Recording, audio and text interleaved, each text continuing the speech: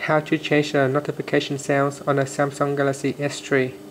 First, go back to your home screen, then tap on Settings. Now go down and tap on Sound. Then scroll down a little bit and tap on Default Notifications. And you should see by default the notification is Whistle. Now just tap on that and then tap on Media Storage just once. From the list of all the available ringtones, you can choose a different one. So just select the one that you like to use. You can see there's quite a lot you can choose from. So just select one of them. Then once you're happy with the sound, just tap on OK. Now you can see it says bubbles.